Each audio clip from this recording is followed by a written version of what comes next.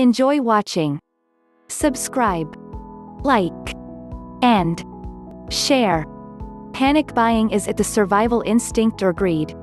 Has the survival instinct taken over? Are we like squirrels hiding their nuts?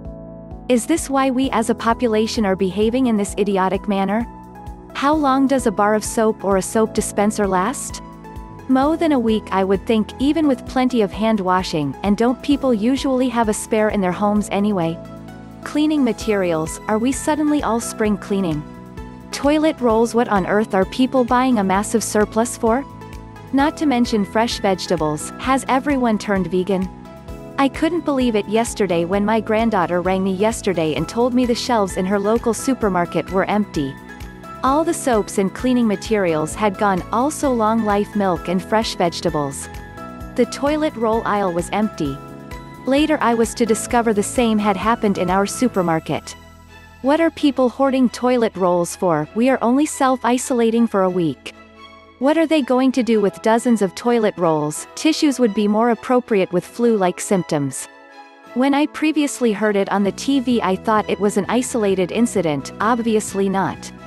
Now I can understand a little bit of stockpiling of food items, not that you are likely to feel hungry with a virus, but a few extra eggs or a tin of two of soup, a loaf of bread for the freezer, etc.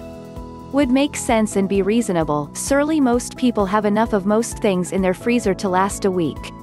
We are only told to isolate for 7 days.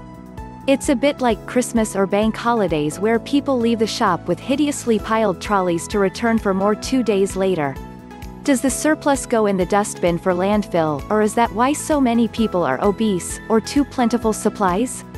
I was a wartime baby, and for several years we survived on meager rations eked out with homegrown vegetables. This developed ingenious measures from the housewives producing nourishing meals from next to nothing. I remember bones for dinner was my favorite, which was a thin tasty soup made from bones and vegetables. However, the nation wasn't obese and certainly a lot healthier. We as a population have become selfish and greedy without much of the wartime spirit. Let's hope when the virus really hits, people start to stop and think before they empty the supermarket in future, and they start thinking of their neighbors and the elderly. Now both my 99-year-old mother and I are in the high-risk zone, but we can only act sensibly, not visit crowded places, etc. And hope the fact we live in a village will give us a degree of protection. Or maybe if we are going to catch the virus, now is the time before the hospitals are swamped. Whatever will be, will be.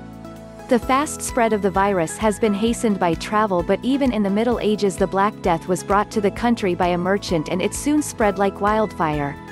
I have been reading some suggestions from an alternative medicine book, and it would seem garlic is an excellent viral inhibitor, as is selenium, found in Brazil nuts.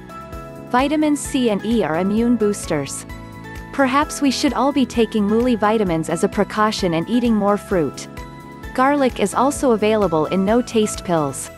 Perhaps buying these instead of toilet rolls would be more help. Thank you for watching.